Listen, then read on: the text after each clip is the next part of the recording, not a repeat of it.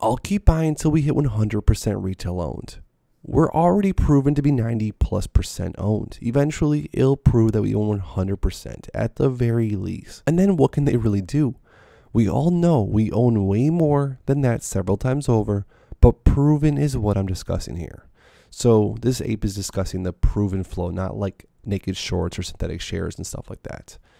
So going with proven, my guess is we're coming up on the 100% mark or very close to it, and to let it run a little to cool off the pressure, creating FOMO, hence initiating Moass.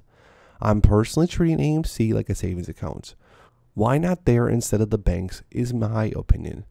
So this is a really good topic. We are coming up on 100% retail owned.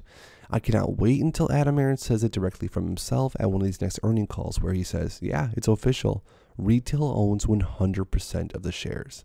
And I can't imagine what the market will say when that day happens. On top of that though, I wanted to discuss this ape's perspective of treating his or hers shares of AMC as more or less a bank account. The way that I look at my AMC shares is I buy shares when the price drops lower to lower my average cost. And other than that, I have my shares in a portfolio that I don't really necessarily look at. I don't check the price very often in my portfolio. And to be honest, as of recently, I haven't even logged into it all that often. That's my perspective. That's the way that I rationalize it. But let me know how you guys think about your shares down below.